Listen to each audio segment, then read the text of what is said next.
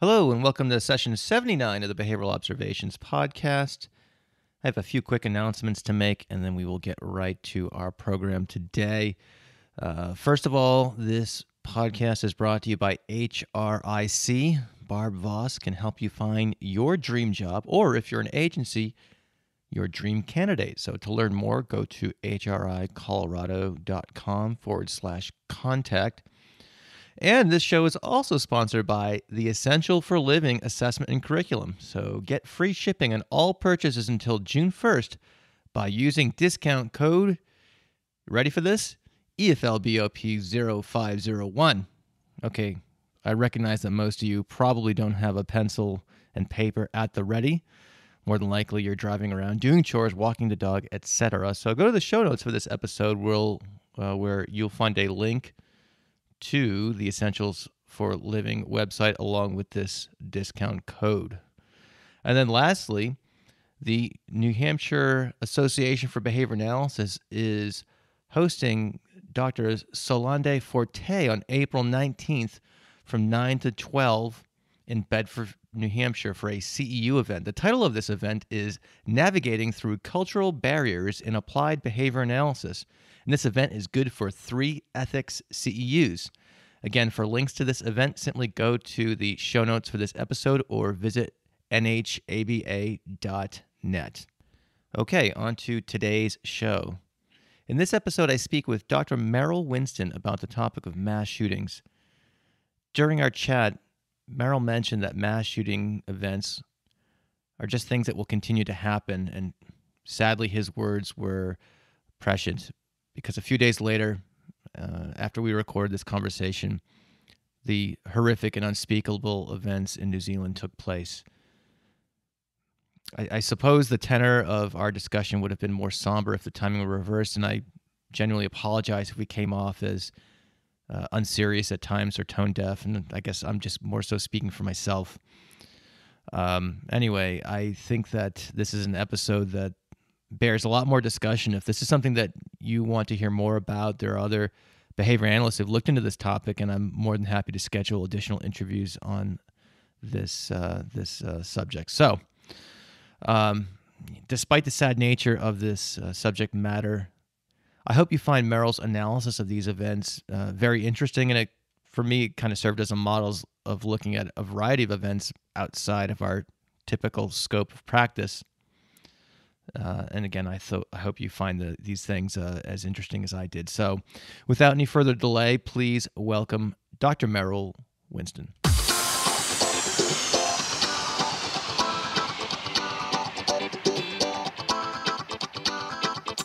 Welcome to the Behavioral Observations Podcast, stimulating talk for today's behavior analysts. Now here's your host, Matt Sikoria. Dr. Merrill Winston, thanks for joining me today on the Behavioral Observations Podcast. How you doing? Good. Doing well. How you doing, Matt? I am fantastic. Thanks so much for joining me again. This has been a long overdue podcast. You have been a much requested guest, and I'm really happy we had a chance to finally sit down and chat. So, yeah, me too. It's going to be awesome. We have a lot of things to dig into here, but first I want to hear how you got into behavior analysis, how you discovered it, and what made you think about, hey, this could be something I can do for a living. I was at University of Florida as an undergraduate about 1979, which, there's no way I could get into it if I applied today. That was back in the day when they accepted anybody with a pulse and who lived in Florida. So it's a bit different now. But I took all the introductory psych classes and and I was interested in psychology. I thought I was going to go into psychology in some manner. I didn't know exactly what. And then I had my first applied behavior analysis class. It was the first introduction to behavior analysis other than what I saw in a general textbook. And my first teacher was Hank Pennypacker. And nice. So as soon as he opened his mouth to talk, like, I don't know, 5 minutes into the class, I'm like, this is what I'm doing. Because everything he said, not only was he really funny and brilliant, but everything he said made perfect sense to me. And I looked at a dude, my friend David Lubin, who I went to school with, and we happened to have all the same core courses. We were in all the same classes. And we looked at each other and we were like, Yes, this is the one. Because, we had kind of taken a sampling of all the psychology courses, right? And then we saw this, and I was like, oh, that's it. Boom. And that was pretty much it after that. So the hook was set. The hook was set. It was that course, and everything made like perfect sense, that he said. So yeah, I just loved it after that. And then I just took more courses. I took all the core courses and then realized that's what I want to do. Yeah. Well, Florida must have been kind of, had a lot of behavior analysis going on at that point in time. Can you talk a little bit about the environment in general? You mentioned Hank, but there are many other luminaries in our field. The people there at the program, that I had access to at least a little bit. Mark Branch did a lot of behavioral pharmacology. Oh yeah. They did a lot of shock maintained behavior studies. They did a lot of studies, rats, animals, pigeons. A lot of adjunctive research came out of the University of Florida. I used to run pigeons actually in the adjunctive attack study. And who else was there? Jim Johnston was there, who of course was one of Hank's students, and Jim became my professor at Auburn University. Other people there, E.F. Malagotti. I could tell you what the F stands for, but not on this podcast. All right. That'll be on the blooper reel. But that's kind of a joke for those who know Ed Malagotti. And he had a great lab there and did a lot of animal research. And the applied stuff. This was back in the day. This was before functional analysis. So this was more like really applied behavior analysis, behavior modification. Yeah. There wasn't any talk of function of behavior or escape maintained behavior, anything like that, really. Most things that were done were procedural back then. They were just kind of blind procedural stuff. Hank told us of an example, Brian, the kid who bit his arm. The treatment was every time he bit his arm, they tied it behind his back for like 5 minutes or something. And this was back in the day. This was a standard thing to do. And at the time, Hank was pretty proud of it. And so, and it worked. It actually decelerated the behavior really well. But by today's standards, that's not what we would do. At least we wouldn't jump right to it. But that was that's where it came from. I mean, that's where all treatment came from, where things were done more what they would call methodological behaviorism, which Hank is not a methodological behaviorist. But back then, it was more throwing procedures at stuff. And sure. I think that's where it came out of. And that's why so many people criticize us today, because they think that our behavior analysis is our father's behavior analysis, which it kind of isn't. Yeah. I think that's a great example. One of the things I like to do on this show is, especially when I speak to practitioners like yourself who've been at this for a while, is to share a little bit of history with the people who are out there doing the work today and in school today learning about this stuff, because it's such a different scene. It's like just orders of magnitude difference. So that little example right there encapsulates, the maturation of the field. And just to be clear, Hank was awesome. And had they not done that, this kid would have torn his arm up. I mean, they stopped it really well. So I don't want neophytes in the field thinking, oh my God, Hank was bad. No, yeah. Hank was doing great work. And it's just that this whole idea of function hadn't some people had probably already understood this. I'm sure they did. There's a lot of brilliant people in the field before Brian Iwata espoused this. But certainly there was no formal functional analysis or, standard. Yeah, back then. Those techniques had not been illuminated fully yet. So. Yeah. So you mentioned Jim Johnson, also my major professor as well at Auburn. Right. So how did both of you go to Auburn, like kind of at the same time? The lie I tell people is I got accepted to Auburn and Jim followed me. But that makes perfect sense. It happened at about the same time. I ended up doing some research on repeated acquisition on children with autism in Johnson's lab. They had one big room as a human operant chamber, and we ran kiddos in that. And I worked with him on that. And I also did some of the rumination research that Jim was doing at Sunland Gainesville. So I was working on that with him there. And then when I went to Auburn, I also worked on some of it with him at Auburn.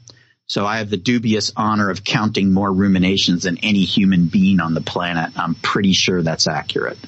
Not proud of it, but well, I think Jim, when I interviewed Jim way back in the early days of the podcast, and we talked about this very briefly, but I think it's important, if you don't mind kind of elaborating on this, Merrill, sure. The contribution that body of research provided for the treatment of rumination. I mean, he had like a 10-year, federally funded grant, not one grant, but I'm sure a series of them, but, yes. Long story short, a large body of research on this topic that really helped shape how we go about assessing and treating this very, very dangerous behavior. Yeah. Yeah. And, the studies were done for a long time with a lot of parameters.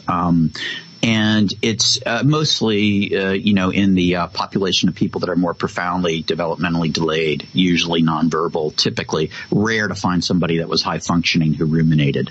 We did that for quite some time. I think I was author on like a couple of papers that were published. But yeah, it was probably the biggest thing we got was satiation quantity meals, low calorie, high bulk. Probably did more than anything else. Like popcorn and rice cakes and things like that? Yeah, sometimes we would load them up with green beans. When I say load them up, I mean the first refusal was kind of like this. They had to have 3 refusals, and then we said they were satiated. But we did a lot of satiation meals with the individuals, and that cut it down better than anything. Still. I see.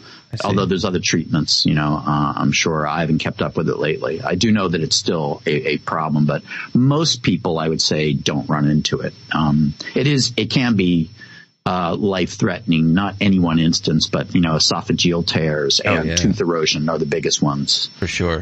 Yeah. Cool. So what made you, the hook was set, you're working with Jim at Auburn, kind of take us from there up to what you're doing today for a living. So I also worked part-time as a behavior program specialist at Sunland Gainesville, and the first person I worked with had extremely severe self-injurious behavior. He spent most of his day tied in a chaise lounge in his living room at home in 4-point restraint, and in which he was happy as a clam. He loved it. But that was the first kid I worked with, and so I did that for about a year. Just like part-time while I was still taking classes. Then I got accepted to Auburn, started working with Jim, doing some rumination research. I did my master's on pica behavior, and I also did my dissertation. I changed gears because I needed it to be easier to get approval. So I used college students, and I did it on rule-governed behavior, which I'm still very interested in today, and I hadn't been for a long time, but when I started doing things with higher functioning people, rule-governed behavior started coming back in again. So I was always very interested in that, and that was what I did my dissertation on. After that, when I graduated, my first job was the senior psychologist at a large developmental center in Opelika, Florida, Miami, Northwest Miami, I'm sorry. And that was called Landmark Learning Center, but it was one of the Florida 4 state facilities that used to be called Sunland. And so I was there for about 9 years, and that's where I, kind of got in the trenches and got dirty and learned a lot about what works, what doesn't, staffing issues. And I worked with a lot of what people would call now institutional behavior, which is long-standing, really dangerous behavior that tends to proliferate in those kinds of settings that you maybe don't see it as severe anymore. Yeah, that was my first real job, was working in a setting like that. So I can certainly imagine the scenario. Very well-entrenched behaviors with long histories of reinforcement associated with them. Not a lot of good interventions, and prior to any type of sophisticated behavioral treatment, right, etc. Right, and just like a lot of quality of life issues that even if you had a good intervention, their life sucks, and so you have that. Are you looking for a new job, but you're overwhelmed with all the emails that you're getting from various ABA agencies? What if there was someone who was in your corner and could help you find the perfect job placement? Well, that person exists. Barbara Voss has been working as a recruiter for over 30 years, and her company, HRIC, specializes in placing BCBAs in permanent full-time positions throughout the United States. Barbara has been placing BCBAs since 2011, so she knows our business, and she offers personalized service to any BCBA looking for a new position. She also helps companies looking to hire BCBAs too. Here are just some of the things Barbara can help you with. She can provide information about salary ranges in different markets across the country. She can help you write your resume. She can coordinate and prepare you for the interview process, and even help negotiate the right salary for you. And best of all, there are no charges to any candidate for all of these services. When you are ready to make a change and want to work with someone who will listen to you and understand what you need in a new position, contact Barbara at HRIC. To schedule a confidential discussion, head over to hricolorado.com. Again, that's hricolorado.com, and hit the contact button to connect with Barbara. You won't be disappointed. And so what is your day job right now? The day job now is, and what I've been doing since 2002, that's when I started with PCMA, is I work for the Professional Crisis Management Association. So I'm the director of program development. So I do a lot of development of the materials. I do the videos. I do the training of our 4-day instructor course that teaches them how to do crisis intervention, restraint procedures, and also how to de-escalate people and prevent crisis. But I do a lot of, I do consultations as well, like full-day consultations. They'll call me out to some place that they're having difficulty. I do a lot of speaking engagements now. And so I also do a lot of expert witnessing in cases involving crisis management gone awry, or IEP meetings, or disagreements over teams, or due process. Most of the cases I do now have something to do with restraint. Sometimes they involve fatalities, sometimes they involve injuries, sometimes they involve claims of traumatization. And I seem to be doing more of those lately, representing both parents and facilities that are getting sued. So I've done about equal amount, both sides of these cases. Yeah. So that takes up most of my time. And of course, the trainings, when I do them, I travel, and that's at least 4 or 5 days away from home. So I do several of those per year, at least 6 of those per year. Okay. Yeah. Pretty cool. So you probably have, so there's so many directions we could go in. I think we probably need to do an entire episode just on restraint. It's an issue that, as a school-based consultant, yeah. I see all the time that districts really struggle with, and things like that. Certainly, that'll be another one. Certainly just the idea of staff training with someone like yourself who basically does that as a large part of their work. Mm-hmm. So many directions we can go into, but we'll have to put a I guess a cork in that for some other day, because today we're going to be talking about your, I guess, conceptual work in analyzing mass shootings and things along those lines. So this is something that is a topic that you speak about, and you've, again, as I mentioned at the outset of our chat here, people have requested that you come on and talk about this specifically. So great. My first question, I guess, in this topic is what made you become interested in this, and how did you start, I guess, trying to figure out how to analyze or conceptualize these events? Okay.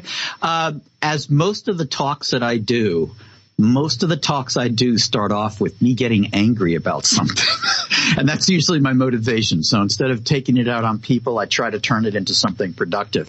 And what I was angry about was not just that these shootings kept happening. I was angry about, which is typical of the media, the gross oversimplification of what people think the problem is, and people bickering over something that they're certain is the problem when I am just as certain that it isn't. And those things that people are certain of, it is that guns cause the problem. And when I say cause the problem, I mean, people think they cause it in a root cause sense. And that's one thing that I want to correct people's thinking on. They don't cause this problem. They allow it to become as bad as it is, and we'll get into that. But not cause in the sense of a root cause, which we can talk about later. The other part was the mental illness part.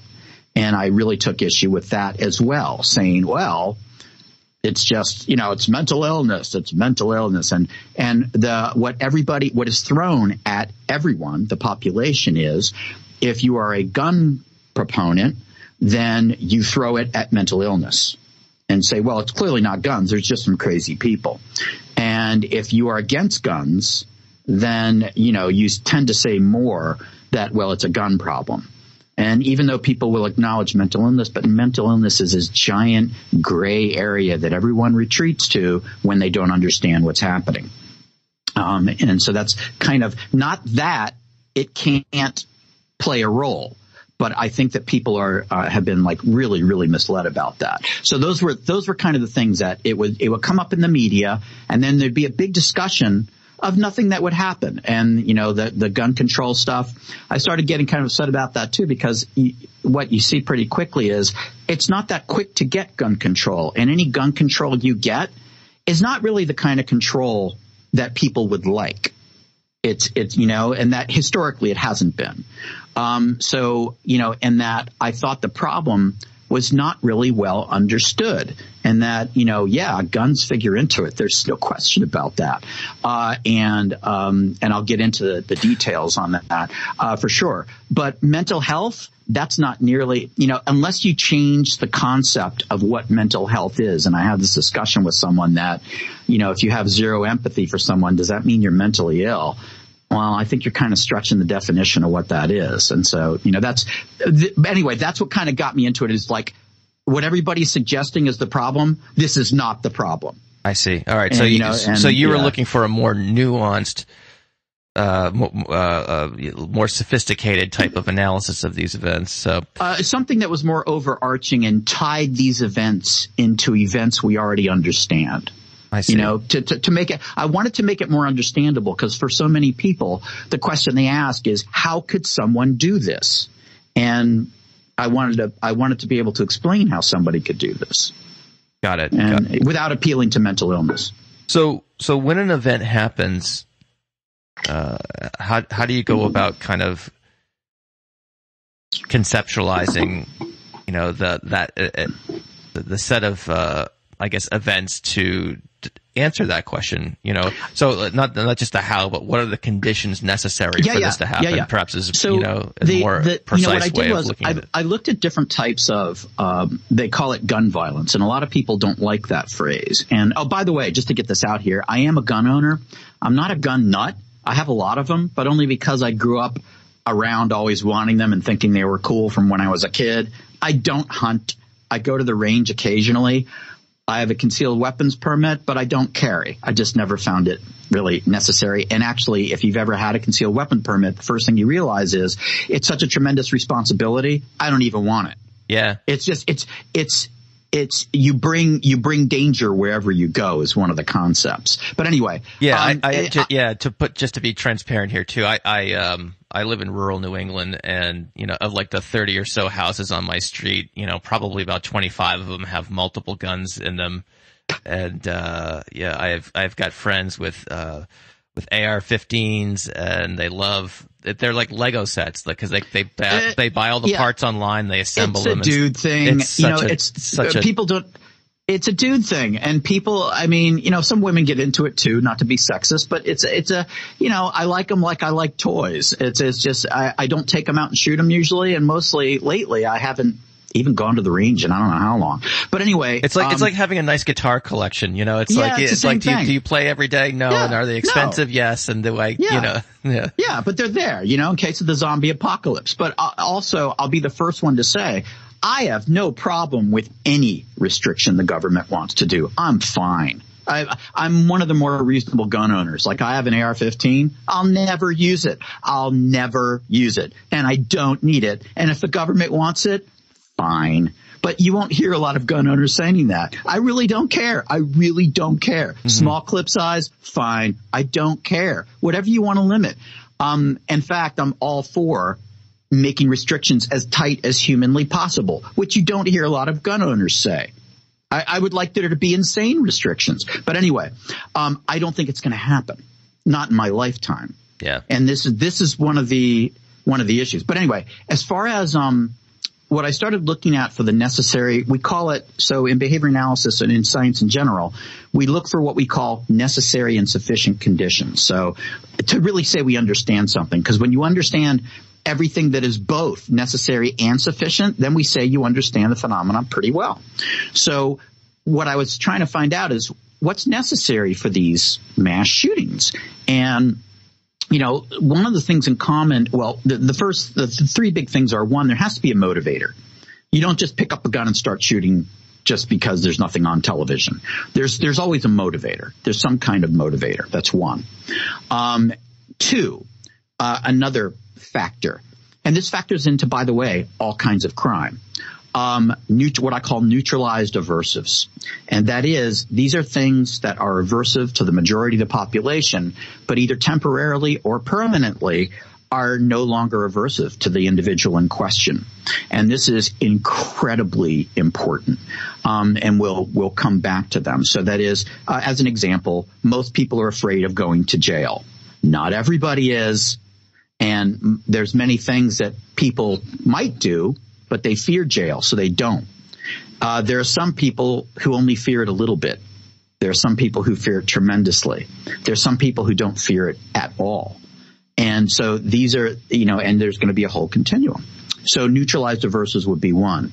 The other one would be a lack of empathy for others. That is, seeing others harmed or unhappy is aversive to you. That's kind of one of the characteristics. I'm not going to give a whole definition of empathy because it means a lot of different things to different people. But behaviorally, in a nutshell, if you're empathetic, you kind of tend to feel what other people feel. So you might have, it might be an unconditioned response. Like if a parent sees their child crying, the parent might start to cry. And there's probably some classical conditioning going on in that, right? That is, you feel what they feel. Mm-hmm. When you see them, that would be like the number one of empathy. I feel what you feel. You hurt, I hurt. You're overjoyed, I am overjoyed. That kind of a thing. So if you have low empathy for others, like somebody else hurts and it means zero to you, that's a big problem. Another possible one is not just that you have no empathy, but you even have an aberrant reinforcer like a bully. You like to see other people suffer. So that would be not simply no empathy, but you actually enjoy watching people suffer, like the bully. So, I wouldn't just say the bully lacks empathy, but the bully actively seeks making people unhappy, which is a little bit different. So this, lacking empathy is extremely important. So it would be kind of those big critical variables. You got your motivator, you got your neutralized aversive, you got a lack of empathy. Another one would be, which contributes to these neutralized aversives, would be essentially not having a lot of reinforcers, no good reason to live, no things to live for. This would be like nothing that you love so much you wouldn't want to put that thing at risk by doing something dangerous. So like there's something in life or someone in life you love so much you would not engage in certain dangerous things because you would lose those things, right? So these are the things that I noticed, and one of the reasons that I got interested in the mass shootings is I was also interested in terrorism and why terrorism happens. And what I found is there's a lot of analogies. They're not exactly the same, but there's many similarities between school shootings and acts of terrorism. They're like cousins. I see. Very similar. And what I tried to do was take these concepts of you're motivated, you have some neutralized aversives, you have a lack of empathy or complete lack or selective lack of empathy, and you have things in your life, reinforcers in your life, we might call, full life factors or quality of life factors. So, do you have family? Do you have friends? Do you have love interests? Do you have hobbies? All these things. And I listen at the end of the talk. We can get into them. But so I started looking at these, at different kinds of homicide, right?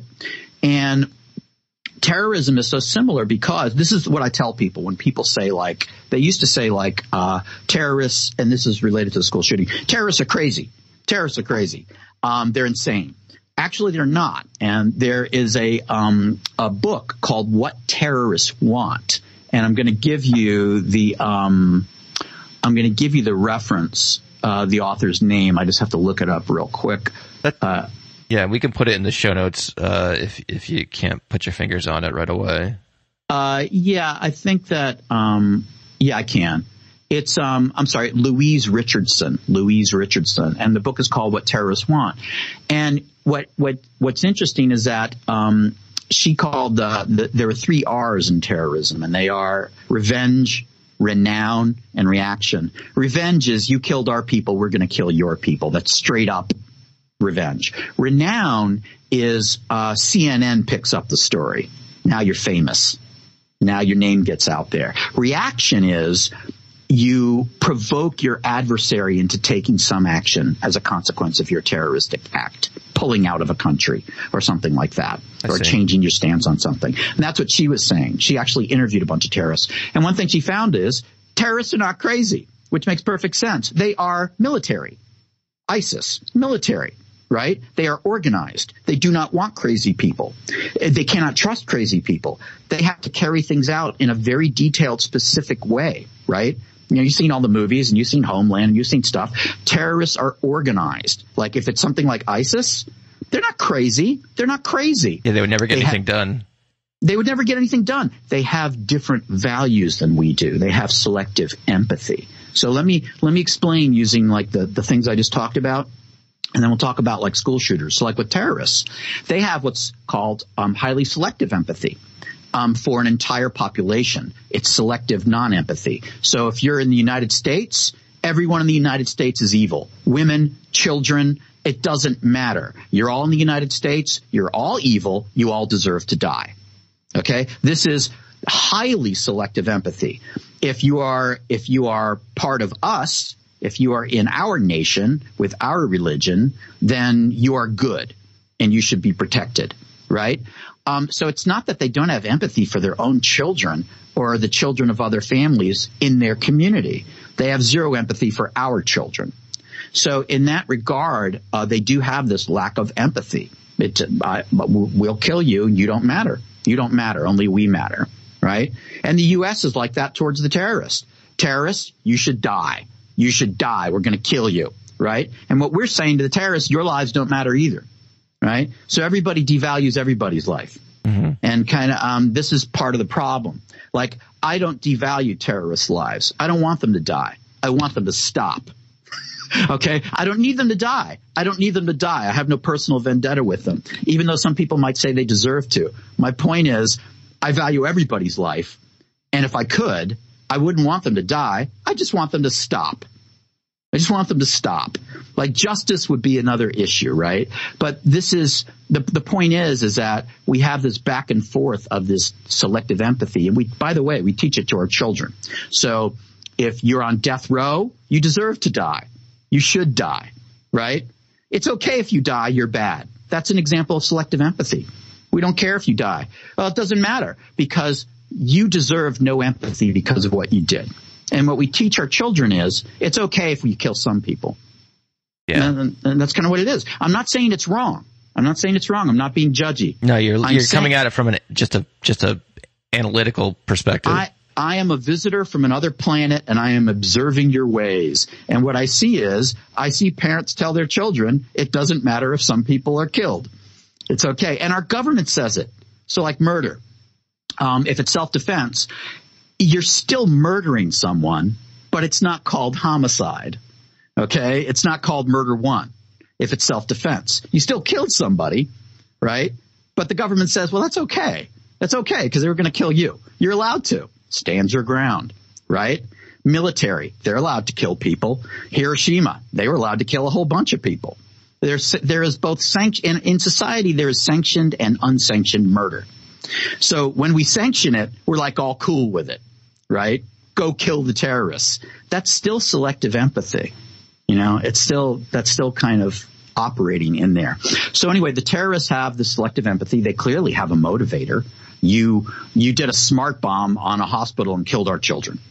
You used your children as human shields. We don't care. You killed our children. Whatever. But they still have a motivator, right?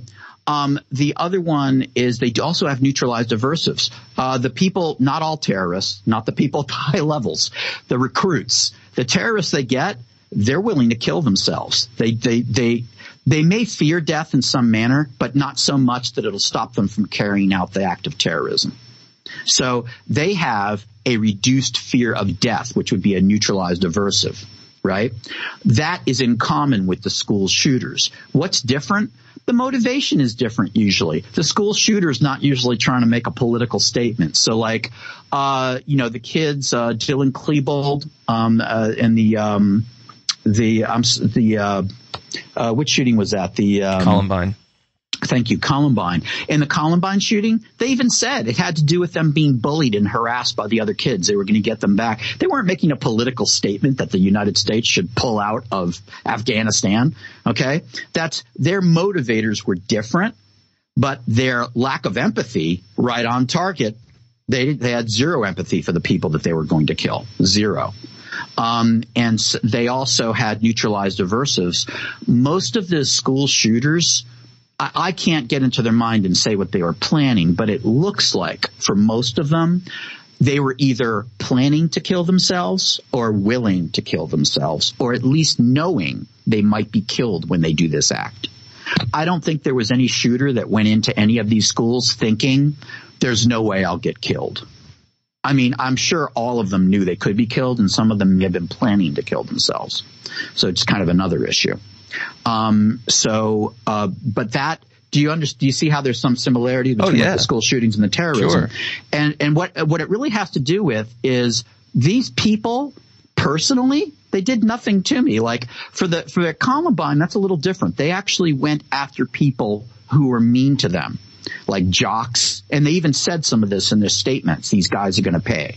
So there are times where it is more focused. So like a workplace shooting, usually they go back and they shoot the people that fired them. Yeah, I think that just happened a couple of weeks ago. And it's going to happen again. And it's not going to stop happening anytime soon. This is the other bad news. And so that's a little bit different in that they are not just indiscriminately saying, I just want a high body count and I want to be famous for doing a horrible thing. That wasn't what they were doing. Some of the school shooters even said stuff like, I want to break so-and-so's record. I want to get a higher body count, right? That's different. Mm. It's a bit different in motivators. So, when I'm looking at them, I'm categorizing them based on, what was the alleged motivators? And sometimes it has something to do with, rejected by a love interest. They were teased. They were made fun of, a variety of things. And then I look at, did they kill themselves? That is, was suicide part of it? The other one's looking at how selective was it? So were they just indiscriminately shooting anybody, or did they go to a particular classroom? Because that is the ones where people are specifically targeting individuals, even though it's a mass shooting. That is more similar in motivation to a typical revenge shooting. You slept with my wife, I'm going to kill you. You fired me, I'm going to kill you. That is, you did something to me, and I want to kill you, not anybody else. I have zero empathy for you, the person who did something to me. With a lot of the school shooters, they kill people that never did anything to them. That's more like a terrorist. So a terrorist, it's more like racism in that it's global. Like, well, you're an American, right? So you deserve to die. Yeah, I know, but I never did anything to you. It doesn't matter. You're an American. You deserve to die. And that's what a lot of these school shooters are saying about all these other kids. I mean, they could even be saying something like, you all are happy and have great lives. Yeah. And mine is terrible. Why do you deserve it? I think you don't. I think you all deserve to die. You all suck. And some of them may be saying things like that to themselves, don't know. But it's very similar to the terrorists in that it is this selective kind of empathy, right? That they don't want to do this. It doesn't bother them to do this. So those are like the big things that I look at for kind of saying how things are similar or less similar. Many children and adults with moderate to severe disabilities, including but not limited to autism, struggle to learn functional skills such as communication, daily living, and tolerating skills, skills that will matter in their adult lives. Essential for Living is a comprehensive curriculum, assessment, skill tracking instrument, and practitioner handbook designed to help teachers, speech-language pathologists, and behavior analysts teach functional skills and manage problem behavior. EFL includes 3,000 skills and focuses on the essential 8 skills that are necessary for effective adult living.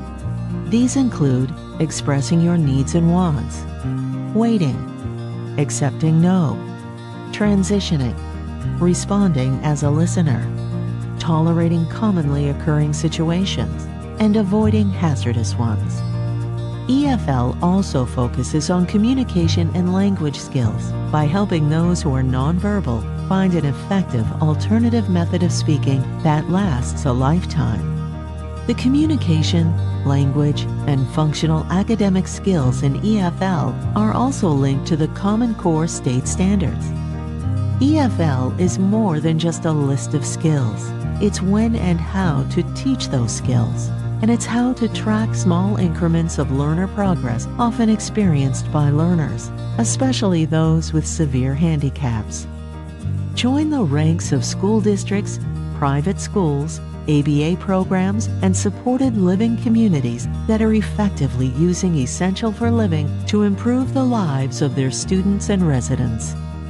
Visit our website to learn more about Essential for Living. Then give EFL 2 weeks and get a curriculum for a lifetime. So one of the things is, so if one of these events happens, we can look at it from the standpoint of, how was this person motivated? Were there, were the things that would give anyone pause to commit this act, were those things neutralized? Did they cast a large group of people as an out group? And had nothing.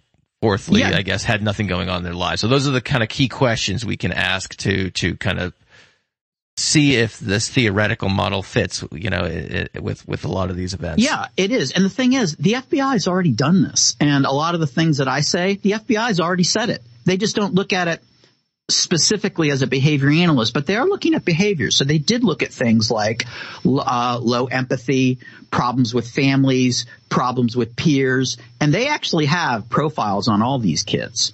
And the thing is, that doesn't appear on the news. So most people, they don't have all this information. The FBI does. They have all kinds of stuff like this on these guys. They do build profiles on them. So it's that's what I'm looking for, these commonalities. The other thing that is kind of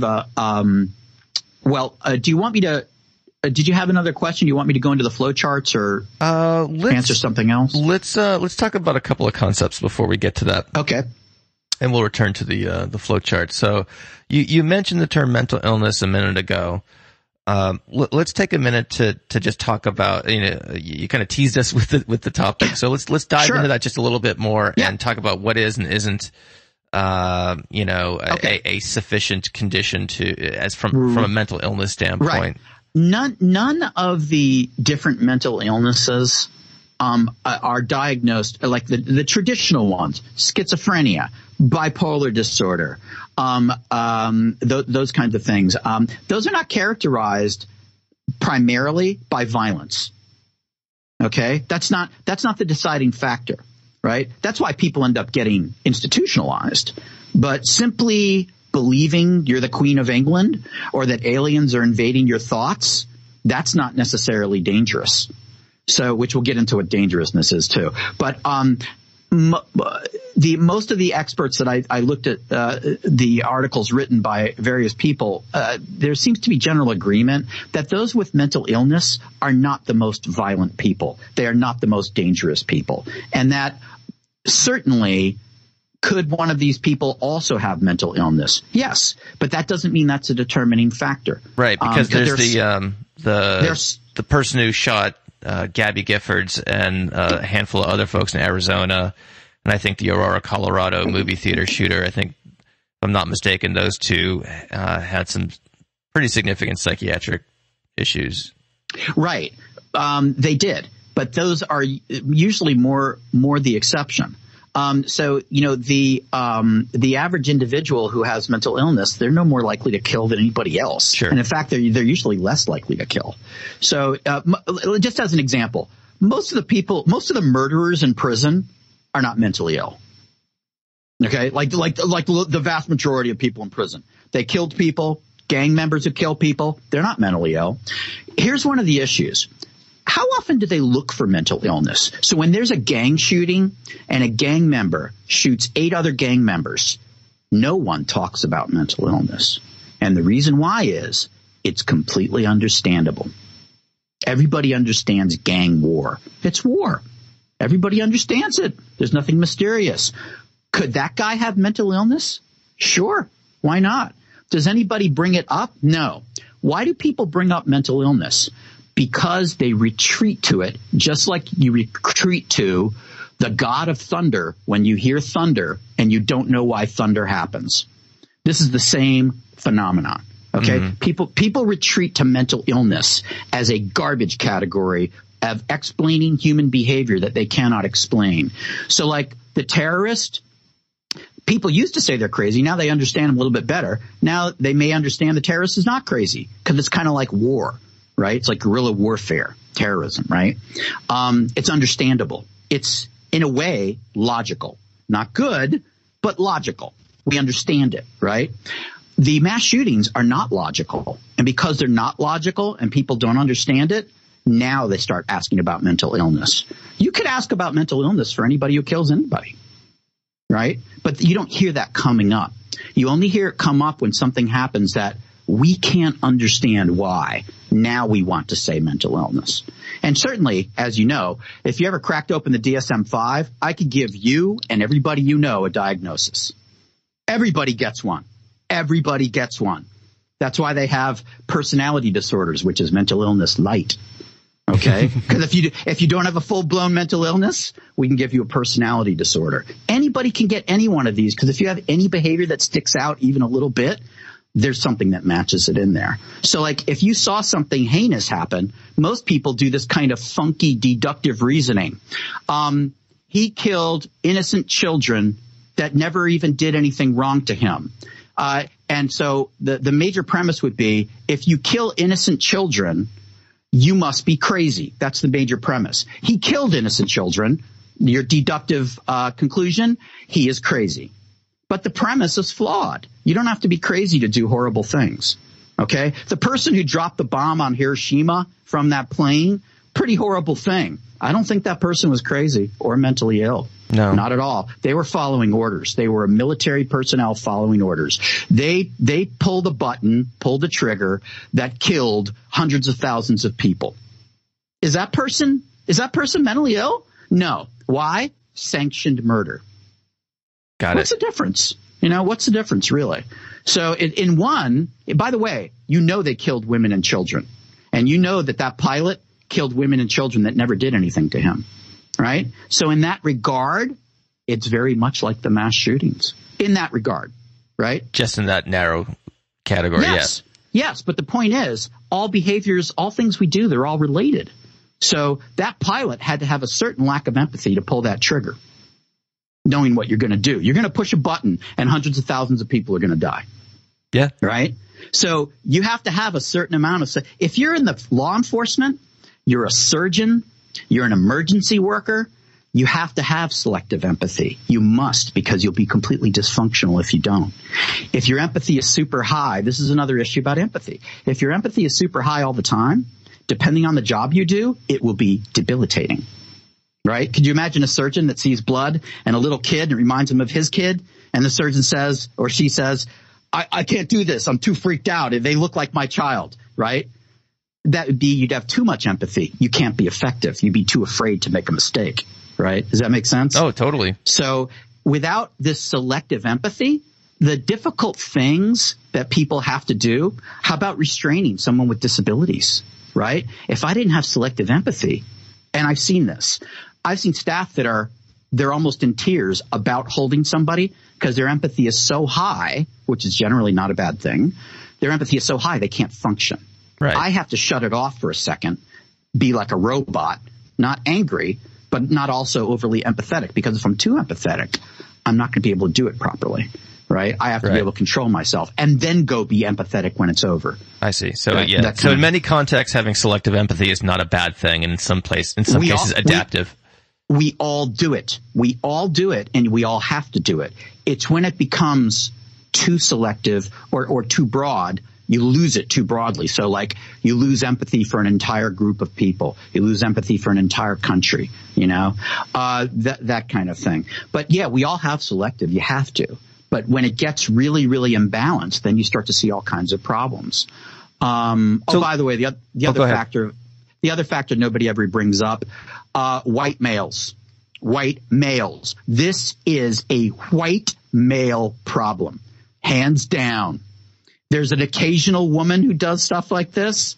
There's been the occasional black person. This is a angry white male problem. The mass shootings. Okay. It doesn't take long to look at it. Nobody wants to say that on CNN, but that's what it is. Yeah. That's who it's happening with. So who would be at risk? Young, angry white men. Okay. That's who as far as like prevention. Okay. That would be your demographic. Unfortunately. So that's what all people had in common was a penis, which is not explicit. That's just biological. So I can say that. This will not be tagged explicit. Yeah. This will not be tagged explicit. This is medical. But that's one thing they all had in common that nobody wants to talk about. Which, hey man, that's an issue. Males, again, not to be sexist, but just generally, males tend to be more aggressive of the two genders. Oh, sure. Okay. Yeah. I mean, and that's not controversial. Right. There's an abundance of literature that would suggest. Yeah, they are. So that would be like one of the things is that's part of the problem. And that's one of the characteristics is that they are male. And in our country, at least, they are usually white. I see. Okay. So those are some similarities, I think, with terrorism and that. Incidentally, all the types of murder, they all have some of these. So just as a quick example, but here's the differences. Like the hitman. Like if you think of any hitman movie you saw, right? The hitman also has selective empathy, but not for an entire population. It's just the person that he's supposed to kill. The mark. Right? That is, he doesn't want to kill innocents. He may even have his own family. He may love children and dogs. Okay? But this is just what he does. As another example, the military sniper. He's like a socially sanctioned hitman. Okay? The military sniper is a socially sanctioned hitman. Okay? They have their mark. They have empathy for their peers. They have empathy for the people of the country they're trying to free. They have zero empathy for the person they're about to put a bullet in their head. Yeah. Okay. So, it's from that point of view. I'm acquaintances with some folks who've done that as their job in the military, and without getting into too much detail, yeah, I would say that the one person in particular that I'm thinking of was you meet him on the street and he's like the most gentlest, sweetest guy you'd ever know, and you would never guess in a million years that he was a sniper. But that empathy does, at least just speaking for this, kind of N of one, if you will, this anecdote. Yeah. The empathy does come back. I mean, he's troubled by, that work to some extent, not in a debilitating sense, right. But it's not, it's not free of consequences, if you will. Yeah. And the thing is, it's not that necessarily every person who is a sniper has zero empathy. They certainly shut it off when they pull the trigger. Yes, that 100%. But they could have various levels of it. Now, by the way, there could be two hitmen in the military. One of them is your buddy. He regrets what he did. He feels bad about what he did. He even knows that person he's killing maybe had a family, but he knows that this is what needs to be done. But he still feels bad about it. There's another person in the military, I guarantee you, he is extremely happy about what he did. He's bragging to his buddies, and he can't wait till the next one. And there are people in the military like that. I see. Without a doubt. Okay, without a doubt. Why? Because there's people like that in the general population. There's bullies, people who like to beat people up, people who like to watch people get killed. That is a subsection of the population. Now, that's not everybody in the military, but there's some people in the military like that, because there's some people like that in the general population. So it would only stand to reason. But the point is that it could be higher or lower for any one person. Right. And if they shut it off, if they have like zero empathy, then they, as an example, it would affect them later. Like people that have PTSD, if you have very, very high empathy for other humans, I would expect you be much more likely to have PTSD because you feel bad about what you did. Right. Yeah. If you have zero empathy, right, I don't think the psychopath feels that bad about what they did. And that's what gives them that label, by the way. Do you feel bad about it? No. Everybody's got to die. It was his time. Okay. You don't feel bad about it? Nah. Okay. You're going to get that from some people, right? So it could be very, very different for a lot of individuals. Honestly, I think probably one of the biggest ones. And here's the other thing that I did, Matt. And by the way, this is important for all the behavior analysts out there. What I did to try to figure out for this to make sense to me is I did what is called a discrepancy analysis. And I do that with behavior problems as well. This is not really a behavioral term. I think maybe a couple of other people used it. Inyo Sapani, I think, referred to it. And I found one other just remote reference that somebody used. But basically what a discrepancy analysis is, you look at your problem, your behavior problem, and you say, why does this same thing not happen with this group of people? So with this group of people, they become mass shooters. How come everybody doesn't become mass shooters? What's the difference? So as an example, like these guys, some of the motivators for some of the shooters, being excluded from groups, being made fun of, being rejected by a love interest, right? I've had these happen to me. You've probably had these happen to you. How come you and I didn't go get a gun and shoot people? Well, that's a very good question. How about all the gun owners in America? How come they don't, when they all get pissed off? I get pissed off. You get pissed off. Your buddy gets pissed off. How come we all don't go out and kill people? We have the guns. We get mad just like everybody else. We had people reject us. We have people screw us over in our lives, and we have anger, right? How come we all don't do it? Well, because the other boxes aren't checked, right? Right. On that list. Yes. And so one reason is, let me give you an example. I'll use the president for an example. Most people would say that he is highly unempathetic. Okay. Okay. That's what most people would probably say. It's kind of an easy one. All right. So he's got as much as I try not to get into politics on this show, I would say that's non-controversial. That's a non-controversy. I'm just using it as an example. This is not really politics. This is just about personality. So let's say, okay, low empathy. All right, here's another one. Is the president motivated to get back at some people? Oh, yes. Oh, yes, very much. He has lots of motivation and lots of people that he doesn't like. Okay.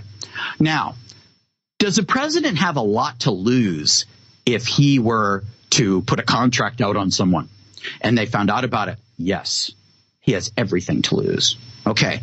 That's probably one of the only things keeping him in check.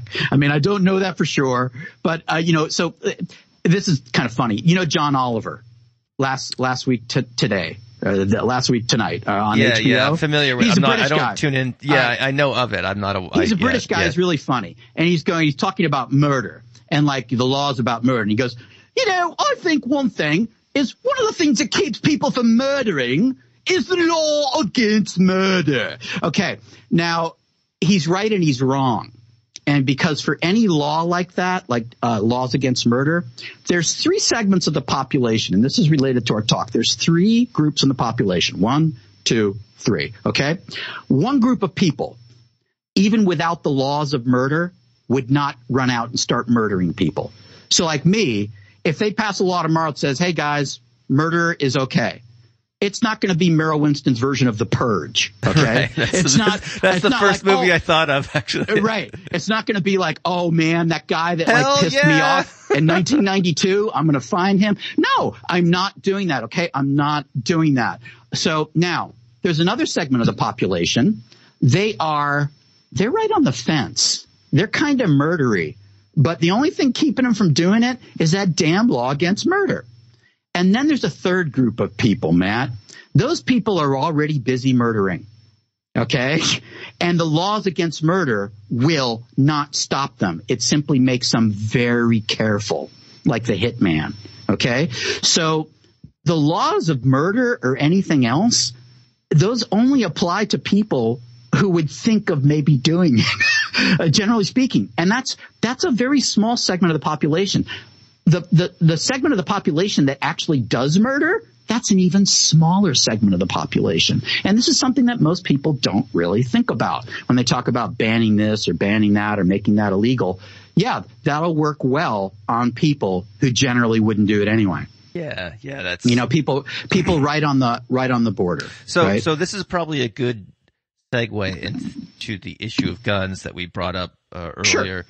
And I've got a ton of listener questions here. Yeah, I've got them here too. And so one of them, Diane from Australia wrote in, and she said, from an outsider's perspective, this behavior of carrying guns and having them freely available does not make sense whatsoever. She feels unsafe in the United States, et cetera. I'm going to paraphrasing here, Diane. Sorry, but basically, she's concerned about people owning and having guns, and the perhaps higher likelihood of danger associated with that. There is. Let me be as clear as I can about this. There is no question that the mass shootings we see is partly a reflection. It is not entirely responsible for it, but the number of mass shootings we see is clearly related to the sheer number of guns we have in this country. There's no question about it. They have the same problems in other countries that they have here, and that's what Joe Wyatt was talking about when he did a presentation on it. And they have the same things we have here. They have violent video games. They have violent movies. In fact, there are violent movies that we export. Okay? They have everybody loves our violent movies with guns in them, including the people who hate guns. They still go watch those movies. That's a great point. It is a great point. And one of the reasons is what I want to explain to Diane and what I do as part of my presentation. This is what people in other countries don't understand about the United States. And by the way, I'm not saying it's a good thing. We're stuck with it, guys. We're stuck with it. One thing about the United States, guns are part of our history more so than any other country, hands down. It's part of our heritage. It's part of our media.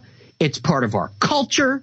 Cowboys, Indians, Westerns, Private Eye, police shows, okay, vengeance movies, Arnold Schwarzenegger, Rambo. Those all come from a gun. Tarantino. They all the most loved. The Matrix. How many bullet casings were in that scene when they stormed the building? Okay, just an insane number. John Wick. I think they actually have on John Wick 2. There's actually a thing called like the headshot count or murder count. And don't spoil it for me. I haven't seen that one yet. Well, no, it's in the special features. So after the movie's over, you do special features. And in 5 minutes, it shows you like 173 people being shot. So, the thing is that people talk out of both sides in their mouth. They say, oh, guns are awful. Guns are bad. Okay, well, stop watching violent movies. Stop watching all these things because your dollars for those movies, they produce those movies because people like those movies and they sell. It's all about money. So what people unwittingly do is when you buy a movie to Rambo or something where somebody's getting shot up, you're kind of telling the movie industry we like gun violence. You kind of are. Okay? I mean, I'm doing it too. I love those movies. Oh, right? yeah. But yeah. let's all be clear. And it's not just Rambo and Schwarzenegger. It's Martin Scorsese. Everything. Everything. Classics. Yeah, classic westerns. Clint Eastwood. That's all about shooting holes in people. Okay? It's all about shooting holes in people. And it's glorified and it's made wonderful and you're a hero because you killed bad people. But, the thing that folks from other countries don't understand is this is all part of our culture. They don't understand this. Now, no, they're not needed.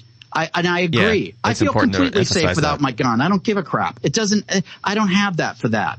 But here's the problem.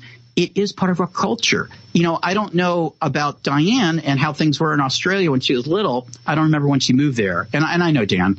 But when I was a kid, we all had cap guns, man. And we were shooting at each other left and right. Absolutely. Okay.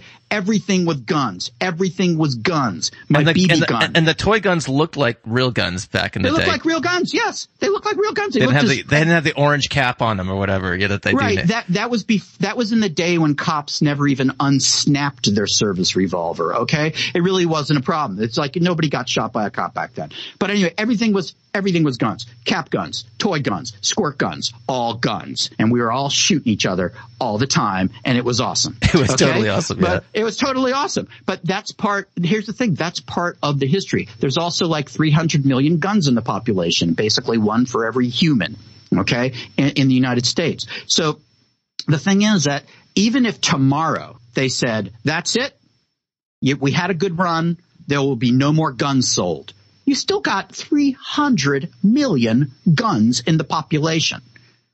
I alone have 20 or 30. Okay. And by the way, I think they said most of the guns are owned by a small percentage of the population.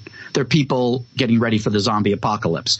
So, but anyway, there's still those guns out there. And this is part of the problem. And they're still going to be sold. And here's the other problem that we're mired in. Everything comes back to money. Guns are money. Guns are money. They represent money. Okay. They can be used to barter with. They are expensive relatively. Okay. They can be very expensive, and the manufacturers make a lot of money from them. Then there's the ammo companies, and this all gets kind of tied in. And in fact, so it's a thing that we're so mired in. And one of the reasons that I put this talk together is it's not, let me be really clear for the listeners. I'm not against tighter gun control. If I had a button on my desk that I could push and magically the sale of all high capacity, easy to fire rifles, it was just banned instantly, I'd do it in a second. All high capacity magazines, I'd do it in a second. I have no problem with that. It doesn't matter to me. Fine. Get rid of all of them. First of all, I don't think it's going to happen. Second of all, even if it did, here's what you get. You get a lower body count. Right, which is significant, and it's horrible to even talk about words like body count. But let's be realistic. One of the things that the guns do, that the role, and back to Diane's question. I'm sorry, Diane, we've got guns probably forever. Okay, maybe we could get less of them if we had a buyback program like they did in Australia, and they spent millions buying back guns. I don't know how much they spent, but I think they got 1 million guns off the street, which is a good start. But remember, we have over 300 million guns. Right. It's a different problem, but certainly it should be attacked by several angles. But I'm for gun control and much tighter. Personally, I think people should be licensed, but that's just me. Do I think it's going to happen? Nope. What do I think our best bet is? I think our best bet is prevention, starting when children are very, very young. And I think that is probably our very best bet as far as minimizing these things. As far as saving the people that are already out there, it's a little bit tougher.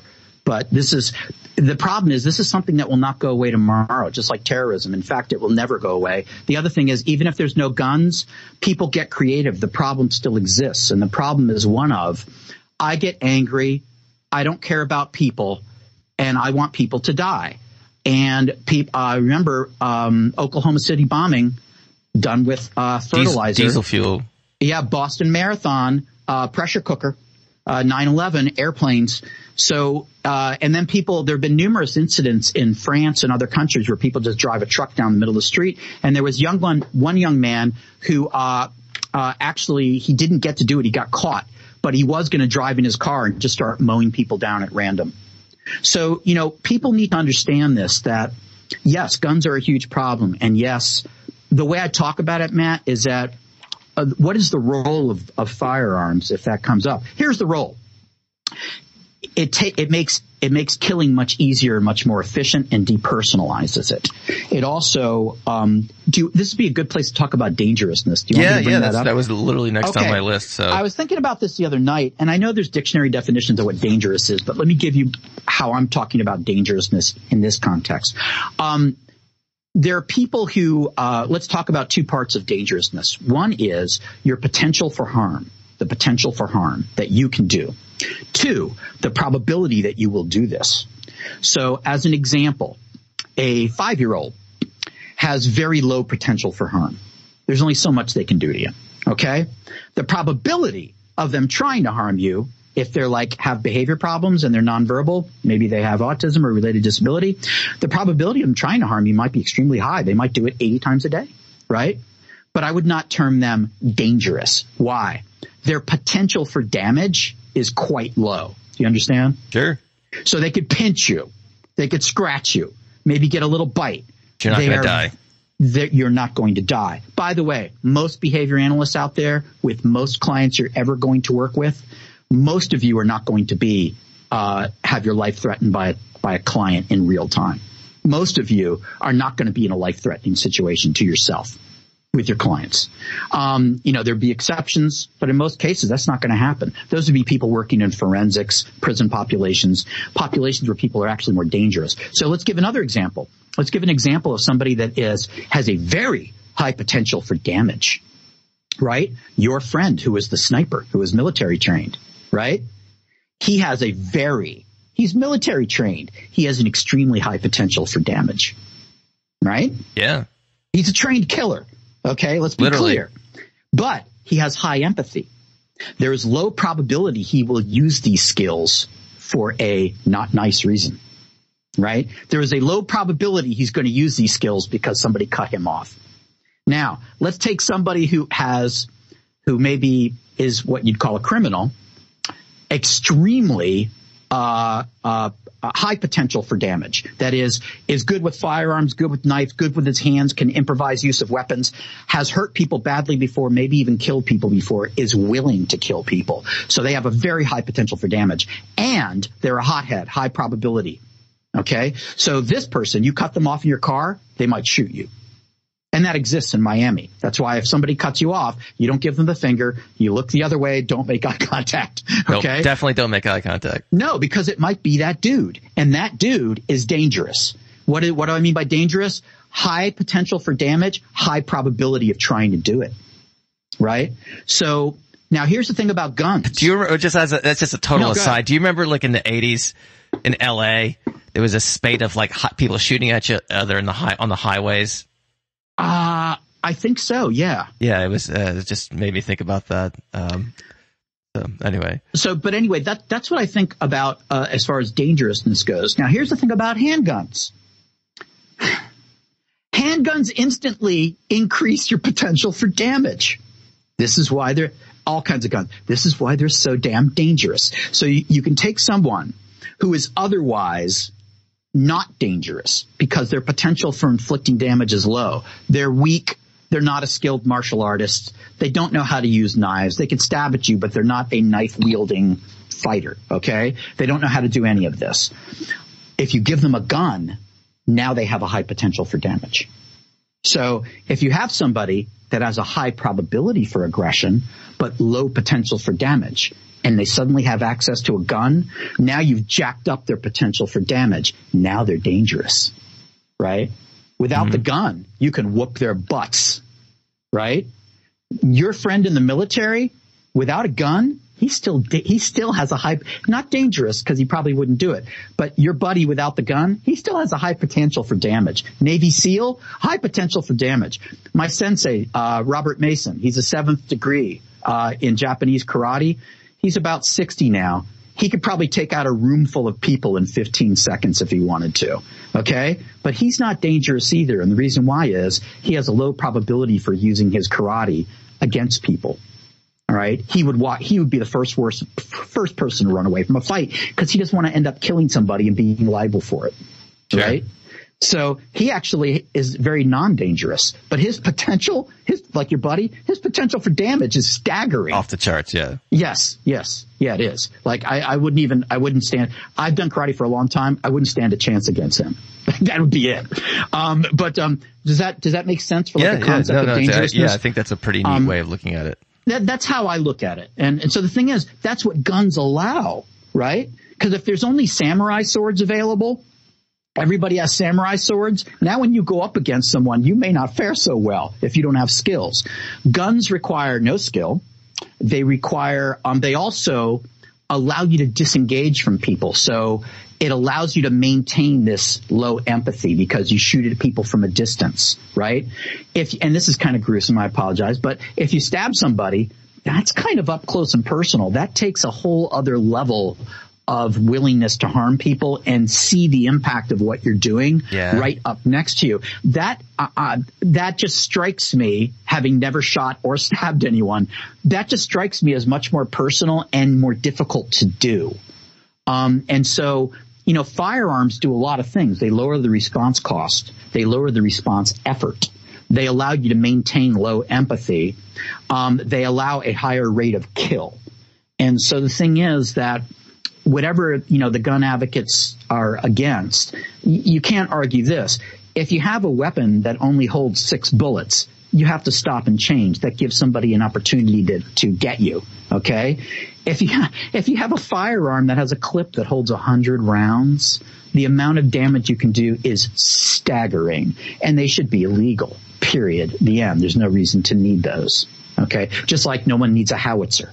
Okay. Or a grenade launcher. All right. Nobody needs that either. These are military weapons designed for high kill rate. So that is true. Now, the thing is, though, I don't want people to be disillusioned. If you banned, let's say successfully, magically, we magically got rid of all AR-15s or any rifle that could hold by the way, AR-15 doesn't matter. It could be any rifle that's capable of accommodating a large clip. Yep. Okay. They tend to have a higher kill rate. They're easier to control. And the .223 round is like firing a BB gun. Okay. There's almost no recoil. So first of all, no one should have those. But if you ban those tomorrow and all clips that were higher than, say, 7 rounds, there's still going to be school shootings. People are very creative. They'll bring multiple guns, multiple clips. They'll bring a backpack full of clips. They'll practice unloading and getting the clip back in quickly, which you can do very fast if you practice it.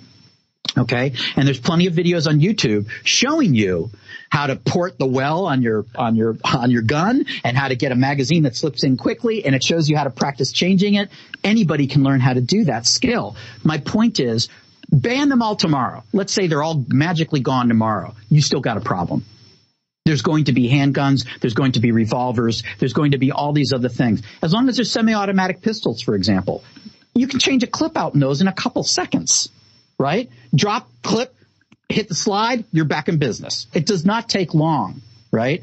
So unless people are going to be given muskets, okay, right, where you have to do the ramrod, after each shot. Muzzle loaders, unless you're doing muzzle loaders, I'm sorry, there's still going to be huge potential for damage. Would you lower the kill rate? Probably, but you won't lower the incidence of shooting. So this is what I try to point out to people. Let's say there's no semi-automatic handguns. Let's say all there are is old wheel guns, like in the Old West, revolvers. Yeah, where you have to cock the hammer before you pull it. Yeah. Yeah, they're not even double action. It's single action. You got to pull the hammer back or fan it with your hand like that, like in the old movies. Let's say there's only that. You think there's going to be no more shooting simply because there's no semi-autos? Mm-mm. People will use revolvers. Doesn't matter. You use multiple revolvers. No big deal, right? People get very creative. And so the fundamental problem is this, which I haven't even addressed yet. It's multiple things, but here's an additional thing that's a problem. A subculture of young men for whom this is a thing. Like, they follow it. They want to know where the next shooter is. They keep up on all this. They probably have their own message board about shootings. There's so many subcultures on the internet. It's going to be staggering. But I am certain there is a mass shooting subculture. And in that subculture, there are people reinforcing each other's verbal behavior back and forth. Really? Learning new things. Why wouldn't there be? Think about it. The internet, Matt, is a very big place. The internet is a very big place. And one thing I've learned is everything is a thing. Everything is a thing. So like any sexual thing, it's already a thing.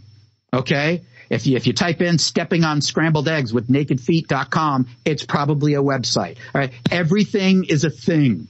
So given that the internet is so wide and there's so many kinds of information on it, and you can find out how to make bombs on it, I find it hard to believe there isn't a number of subgroups specifically about school shootings and a subculture in which this is a cool thing. And if that's the case, if it is the case, then you have another problem of a subculture where we feed off each other. Okay. We motivate each other. And this already happens. I mean, there's people. Yeah. So this gets to a question. I'm going to try to weave in some audience questions here because we're touching on a lot of this stuff, and I don't want to be redundant later. But Beth asks, about copycats. And not just in the context in which you're describing here with these kind of community groups reinforcing their own verbal behavior, but also the media coverage that comes along with this. And as you and I were kind of corresponding yesterday through email, what I was kind of talking about, oftentimes this posthumous attention, as a reinforcer. Well, technically not. Right. Yeah, of course. Yeah, that has all sorts of problems with it conceptually. But here's how I figured that one in, and it is extremely important. The news outlets are undeniably making this problem worse. I actually was so upset about it. I actually wrote a letter, electronic letter to CNN saying, guys, you need to be more responsible in what you're doing. And if you'd like to talk about it and have me explain what CNN is unwittingly doing and everybody else, I go, but CNN's the leader in news. At least that's what James Earl Jones always tells me. So I thought maybe they would want to step up to the plate. And what I'm proposing is not censorship per se, but responsible reporting. And one of the things they do, which they need to stop doing effective immediately, is they need to stop putting the picture of the shooter and the name of the shooter. No one needs to know this. No one needs to know this. Just like on a case where the person is a juvenile and they're not allowed to release the name or tell anything about the case, or the police are still working on it, so the police puts a moratorium on the releasing of the information. We can pass laws that are just like that. And like, if you want to release this information, you have to put it on your website and you have to bury it 2 links deep, so people have to go out of their way to find it. But for them to give a second of airtime to a picture of the person who did the shooting, flash his name, that is absolutely going to be a motivator to somebody. There's no way it couldn't. Right. It's going to affect somebody, right? So the thing is, the general population, I don't need to see on television what the name is and what the picture is. As a person who's interested in this, I would like to know some facts about it, but I can know the facts about the case without knowing the name of the person. Seeing his face in no way helps me analyze the situation. So if they want America to understand what happened, fine, describe what happened. Don't say who did it and don't show their face. There's no need for that, and it'd only make things worse. So I think that's not necessarily the motivator. It may be a contributing factor, but I think that the copycat things and the media, that explains why people pick the form they do, because they got the idea from somebody else.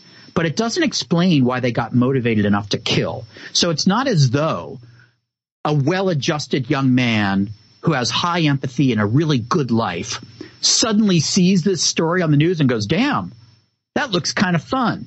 Hey, Joey, my dad has a gun. What do you say we go shoot up the school? Okay, this does not happen. Sure. This does not happen.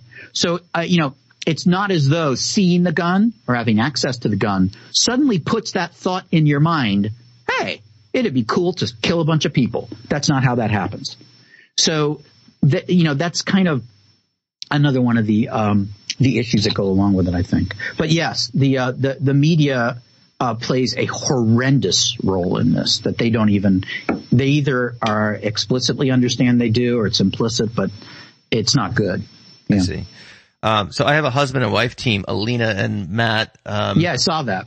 They wrote a bunch of really great questions. One of the questions I'm really interested in getting your take on is, what are some, I guess, precursor behaviors, if you will, other behaviors that are indicative of potential school shooting that, prior to someone engaging in that act, and I before you answer, I'll just add a little bit of context here too. My wife is a high school English teacher, and I think anyone who's taught, in public school every once in a while will say, oh, this kiddo, it won't surprise me, fill in the blank. And, so based on your analysis of these perpetrators and events, et cetera, are there any responses that are problematic that they'll engage in prior to, or perhaps that are predictive of, a school shooting? I don't know for sure. I know the FBI does profiles on people, and I think that some of the things are that, at least for some of them, what they found is most of them had things about that they either wrote, like writing about it, talking about it, and as far as precursors, for most of them, it's talking about it. I think at least in a couple cases, some school shootings were stopped because one kid talked about, he told his friend, don't come to school tomorrow. And his friend, he said, why? He said, something really bad's going to happen. And his friend went and told people and they stopped it. So some of them I think will talk about it, but the other ones would be preoccupations with firearms, things blowing up, terrorism, people dying, people who are fascinated, spend a lot of time on the web with that. They did say, and by the way, I don't think this causes it. I think it's simply a characteristic of people that already like this. They said that they tend to seek out and play more violent video games and stuff like that. Right? Now, that said, my kids love violent video games. They're grown up now. They are the kindest, gentlest people ever. I love violent video games. I'm the last person that's going to get in a fight. They don't make you violent. But if you are violent and you have low empathy and you love seeing people killed, you will tend to want to play these games. That's where the confusion, I believe, lies. I don't believe they're causative. I believe they're correlational. More than likely, the kids that did all these killings, they like those games. Because in those games, you get to kill civilians. Grand Theft Auto. You want to run somebody over? Go run somebody over. Okay? Got it. I think the other thing is that, because I do it at the end of my talk, but one of the things as far as prevention, honestly, I'd be looking for the kid with nothing to lose. The kid with nothing to lose. It's like, it's every revenge movie, the trailer you've ever heard for every revenge movie, they all sound the same. They've killed his wife. They killed his family. They shot his dog. And he has nothing to live for. And a man with nothing to live for is a dangerous man. It's every vengeance movie you ever saw, right? And they all say the same thing. He has nothing to live for. He has nothing to fear. That means you don't fear incarceration. You don't fear death. You don't fear losing money. You don't fear what people think, right? If you have nothing to live for anymore, some people, that is what makes them desperate and dangerous, right? That last thing. And so, the kid who is the captain of the football team and is loved by everyone and who, sings in the church choir and who volunteers to feed the homeless. This kid's not being a mass shooter. Okay. He's not going to be a mass shooter. He has all kinds of reinforcers, all kinds of things he loves. Now, could it happen? Could something weird happen and him snap and something we don't know about? Probably. But if you look at the profile of all the people that do these things, these are not happy people. These are not happy people. They're not happy people. They don't have joy. They don't have things they love. They don't cop awesome reinforcers from all kinds of things they do. They don't have wonderful, beneficial control over others. That is, people don't love them and they have influence over them. And they get to control people in nice ways. These are people that are controlled by others all day long. In their own minds, have a shitty life, low empathy, probably don't have a lot of people they love. Right? I mean, for God's sakes, if you even had a dog you loved, would you do these things? Seriously?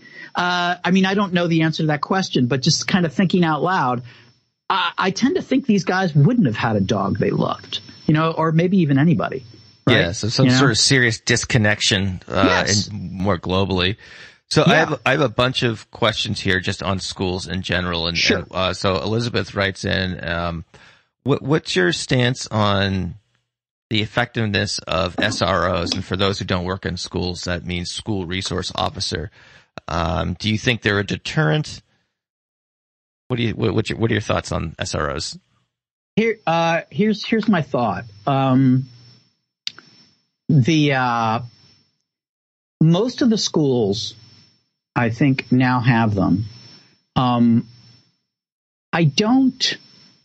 Well, first of all, I don't think anybody has any data on whether or not they are a deterrent. But here would be the thought. If the primary, there's a couple things going on with the school shooters. Suicide, for most of them, most of them are not planning on escaping. Okay, these are not hitmen who are going to do something and then slip out of the country with a passport.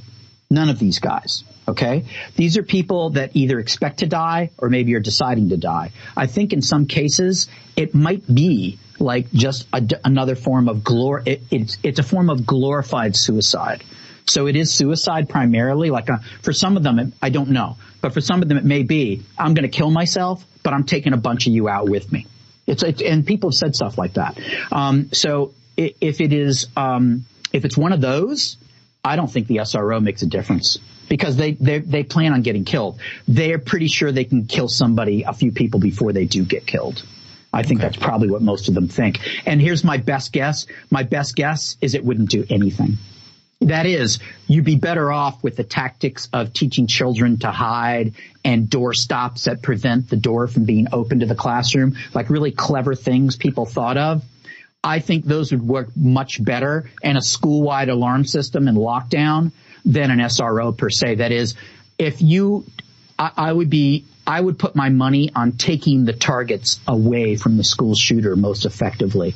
Because you know what? I don't think that fear of being shot by an SRO, sorry, man, these guys have already just decided they're going to die. I think for a lot of them, they just might be concerned maybe I won't be able to kill as many. Yeah, that's honestly perhaps more of the thought that the SRO would respond once the shooting was underway, and they might be able to limit. They might be able to limit the damage, but oftentimes, I would imagine there would be some number of fatalities before that. Hey, man, I'm all for limiting damage, but again, all these things would limit damage, and should we do things that reasonably we can afford to do so, because some of them involve money, we should do everything we can to limit damage, everything. But there's still going to be damage, and there's still going to be episodes until we get, probably always. But the question is, can we get to the point where we start understanding this so well that we take really great preventive measures and constantly give assessments to kids in schools for things like, and I talk about it at the end of my presentation, like quality of life measures, like what would be, I think that honestly, Matt, the biggest hedge against these things is, what do you have to lose? Do you have anything to lose? Do you see yourself as having anything to lose? What is your life worth living?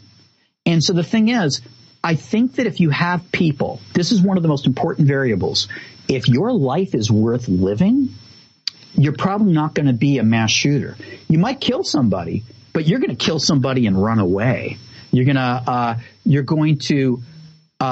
kill somebody and try to get away with it, right? And you're not going to do a mass shooting either. Right. So you go into some other class of violent behavior. So you would go into some other class of murder, just like, the jealous lover. That's a different kind of a thing. So if that's why I don't like people lumping in and calling it gun violence, because mass shooting is a world away from jealous lover shooting. Okay. It's a whole different. Gangland shooting, it's a whole different ball of wax. It has some similarities, but it is a different thing. And I find that if people had lives that were like super important to them, right, and people that were super important to them, and things that one of the things I call it is just being effective, like in controlling your world. Like, I can make stuff happen. I can make people laugh, or I can make people smile, or I can make people help me, or whatever. But I can control people in beneficial ways, which is why the reason a lot of people get into politics. Your words can have effects on millions, right? So that's why a lot of people do that. But we would call that beneficial control. A lot of these individuals, they have no beneficial control. So what do? You take it any way you can. And a gun, that gives you a bunch of control. Sure. I edited. It gives you a bunch of control. Are you familiar with acceptance and commitment therapy? Only a little bit. I know it comes out of relational frame theory, but I know it has something to do with, accepting things you can't change, which just speaks to desensitization and function of stimulus control. And then the commitment is like kind of like new rule following kind of thing or something like that. But that's about all I got. Yeah, well, one of the aspects of it is there are half a dozen skills that make up the contribute to, what's referred to as psychological flexibility. And I don't want to get on a huge tangent about ACT, but there are a bunch of curricula out there that are targeted to the school setting. Mm-hmm. One in particular, part of that is, developing what's called values. What are the big picture items in your life that you find important, and these aren't necessarily goals per se. These aren't things you can have and hold in your hands, but they're things like, being a good friend, living a healthy lifestyle. And the committed action steps are the more targeted things that lead you in the behaviors that lead to those things. Yeah, right? yeah. And so I have a couple of questions here from Celia and Teresa, like asking about like what are the roles of things like PBIS and others. And I think, not to answer the question for you, but I think anything that would develop that sense of purpose more broadly, so if, and develop things that someone can lose, but, so you create the antithesis of the man with nothing to lose, as you humorously, delineated a minute ago. You want the man with everything to lose. And I think that can fit in with any of these. I think one of them, though, no matter what system they're using, PBIS or anything, one of the things I'd be looking for in a kid is, what do you love? First of all, forget even before values or anything else. What do you love? What do you love? And what are your relationships like? Do you know how to be kind? Like just skills, right? Do you know how to pet a puppy? Do you know how to be nice to a puppy? Do you know how to help somebody? Right? Even at very, very, very young ages, right? And also for older kids, like as far as assessments go, things that get at quality of life, like like the thing. What is it? The privilege walk. You know about the privilege walk? No. That's where there's a bunch of people in a line, and you take one step forward. If you had this great thing in your life, like if you got to go to college, take a step forward. Yes. If one of your parents got shot, take a step back. And like there are people at the end, way at the front of the room, and there's some people way at the back of the room. Well, those get at these quality of life issues. So like, my wife gave an assessment to one kid one time, asking him these things. And what it came back was basically my life sucks. I have nothing I look forward to. I have one parent. I go home and I pretty much eat dinner if I'm lucky, and then I go to bed. What do you do for fun? There's nothing. This is somebody I would start worrying about, because this is somebody who's describing a life that has nothing to lose. And I think that would be my most important thing for children. The other one regarding PBIS, teaching people how to handle aversives. People do not know how to handle aversives anymore. They freak out. A lot of them get super sensitive, flip out about a tiny amount of work, flip out about something wrong said to them. And it's not that this is not a comment about the Me Too movement, where people complain about something that needs to be complained about and is a genuine problem. This is not what I'm talking about. I'm talking about people's general ability to handle adversity. I don't mean to be exposed to horrible things and deal with it. I mean the day-to-day things that we all have to suffer through, right? Somebody chewed you out at work. Somebody gave you a hard time. Somebody made a smart aleck comment at you. You did get rejected by somebody. You asked somebody out and they said no. All these kinds of things. How do you handle these things? What do you do? What do you do if you get teased? What do you do if a teacher is kind of nasty to you? How do you handle that? Do you know the difference between being aggressive and assertive? Do you know who to talk to? Is there anybody you can talk to? All these kinds of things that might be a motivator or a number of motivators for a school shooter. How are children taught to handle these things? And most of the times the answer is they're not. They're not how to. There's no curriculum in school. What do you do when someone you like, kind of like as a boyfriend, girlfriend, doesn't like you back? What do you do? It's not taught in school, right? Should be. I think there should be, especially for very young children, teaching things like empathy, teaching things how to handle when things are bad. Here's another thing, teaching this about people. People who do bad things don't deserve to be treated badly. Even people who do bad things deserve to be treated humanely. This is what we feel as a behavior analyst. So this is kind of like an important thing to teach children as well. Like here's how I explain it to people. If a child with a disability bites you, you don't get usually angry at the child, bite them back, hold it against them, call them names, sue them, do all these things. But if somebody from the general population does that, you'll probably do all those things. And my question is, what's really the difference? You know, you demonstrated the ability to be harmed by somebody and not harm them back and not take it personally. We've all demonstrated this ability with young children, but we make a decision that if it's a grown-up and they know what they're doing, now we're going to be angry. And just for the listener, Merrill used air quotes when he said know what they're doing.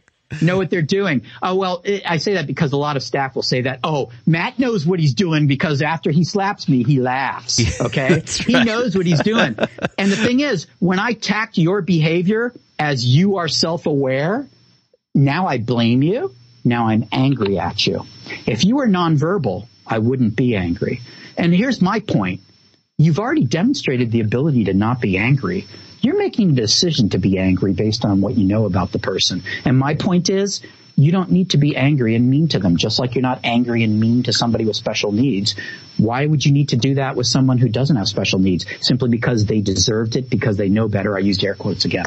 But does that make sense? Yeah. It's so funny. I've had those discussions with so many people throughout my career in terms of they're doing it on purpose. Yeah. And putting the on purpose, of course, in air quotes again. And yeah.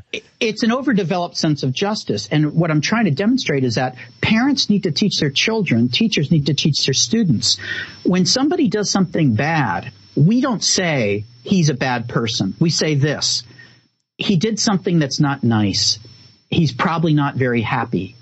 Let's see if we can figure out how to make this person happier, right? What if you just did that instead, anytime somebody was bad? Instead of parents telling their children, well, he's a nasty little child and he'll get his, which, by the way, is what a lot of people say to make their children feel better. And my point is, why do you want to teach your children the way to feel better is by tearing someone else down and saying they're evil and you hope something bad befalls them? Because that is the same mentality that helps to build a school shooter. You all suck. You all were bad to me. You all don't deserve to live, right? This is the terrorist. This is the school shooter, right? The other part is valuing one's own life. My life sucks. My life doesn't matter. Why should yours matter? I don't think it does. I don't think anyone's does. And if that's kind of like where you are, that's also a very dangerous thing as well. So I think people just kind of have ignored this whole thing of, hey, every one of these school shooters, none of them had a good life. None of them had a good life. None of them. It's not like everything was going right for this guy. He had everything. You know, he had a scholarship to MIT. He was the captain of the football team. And then he shot up the whole school. I'm waiting for that one. I haven't seen it yet. Right. You know, so I think that's the unnamed giant. That's the elephant in the room. Really. Yeah, for sure. You know, the guns make it worse, Matt. The guns undeniably make it worse. But the fundamental issue of I'm a young white male angry at the world and don't care about the lives of anyone, that is the problem. That's the danger right there. That's the root cause, in my opinion. You know, the guns are the gasoline on the proverbial fire, is what the guns are. That's my analogy. Got it. Well, I think we covered this issue fairly thoroughly here. Is there anything? I have one last question for you that's kind of unrelated, but before we leave mass shootings, is there anything else that we haven't brought up that you typically want to convey to audiences when you talk about this? Yeah, let me just see if there's anyone saying. I think that, again, just to emphasize to them that it's not that mental illness cannot play a role in these kinds of things, but I want everyone to remember specifically, these are not individuals who don't understand what they did or they were hallucinating or something like that. These are people that don't value something the rest of us value, and they value something very different that we don't understand. And because we cannot understand that, we retreat to the only explanation is your brain's not right. And my point is for the person who dropped the bomb on Hiroshima, was his brain not right?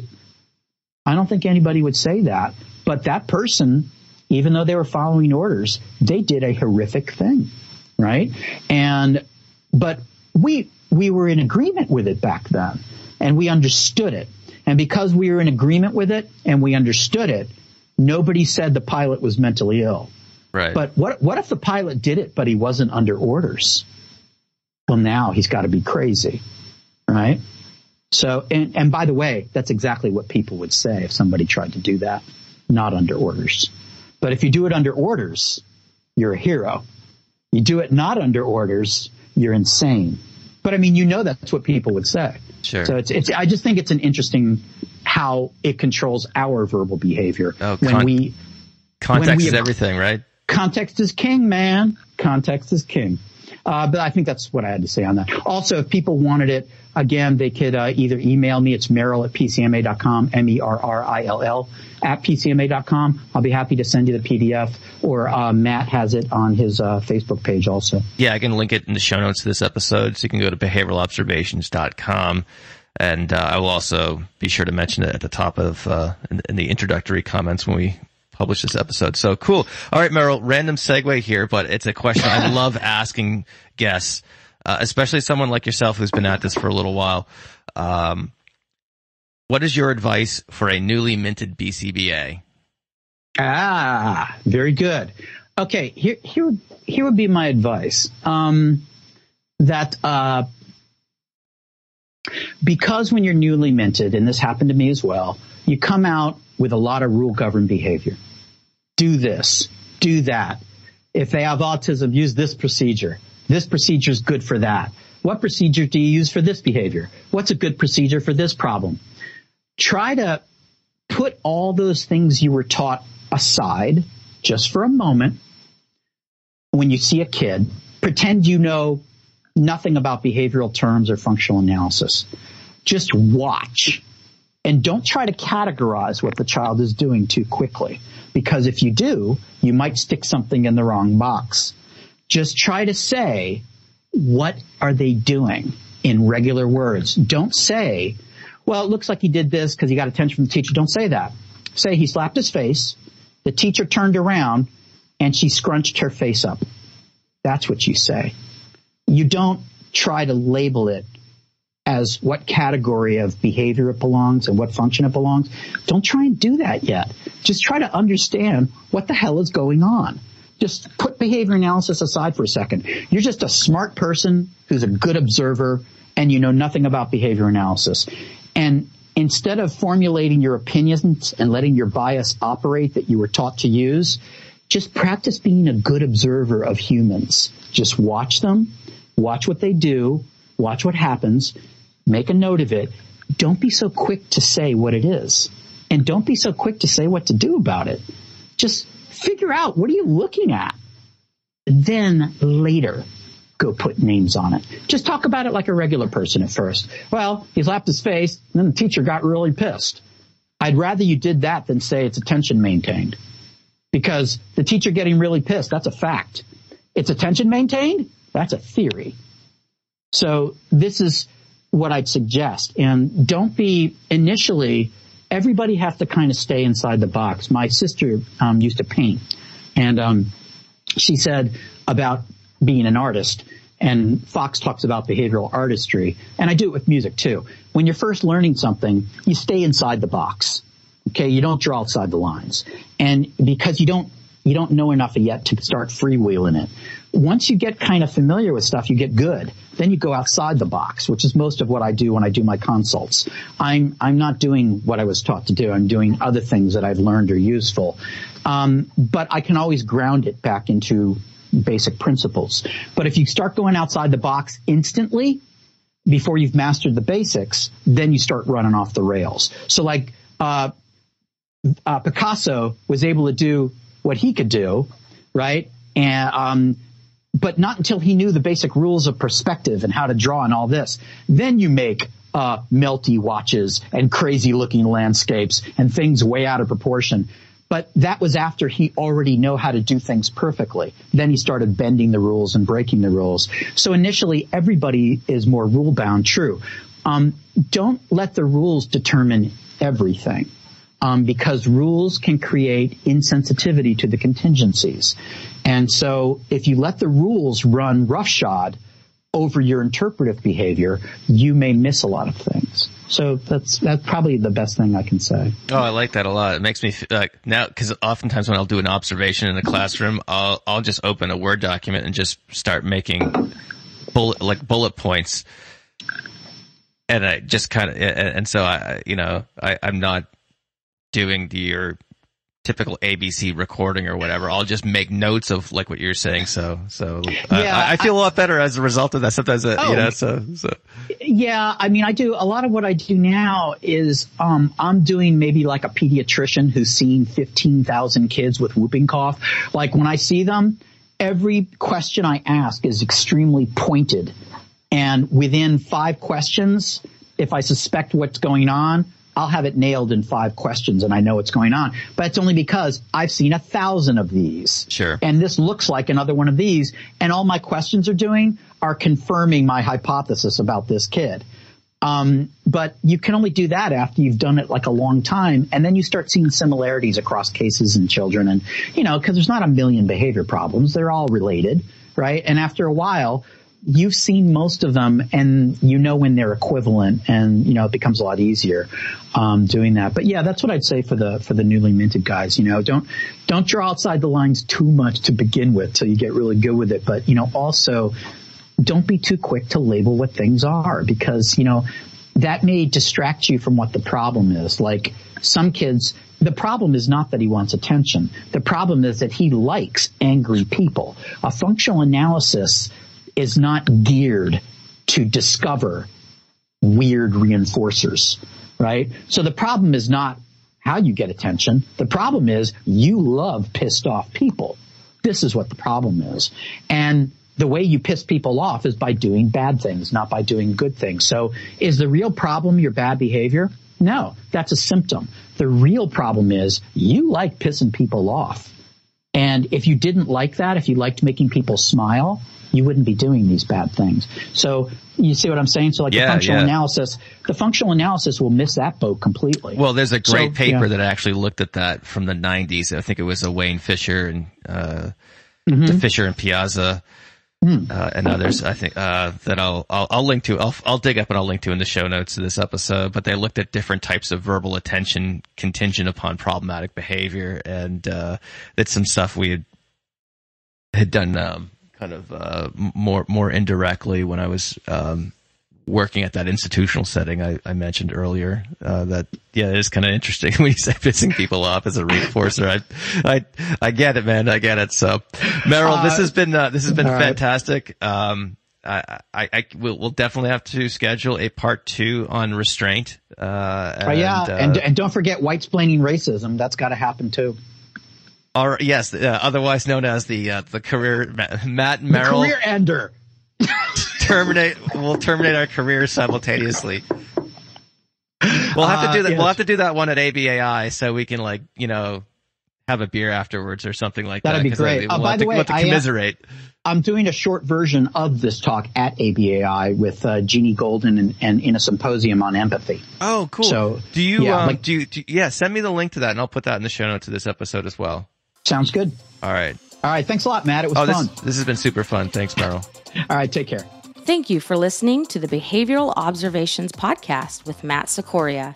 You can find Matt's notes on this episode at www.behavioralobservations.com. We also invite you to stay connected with us on Facebook at facebook.com/behavioral observations and on Twitter at Behavior Podcast.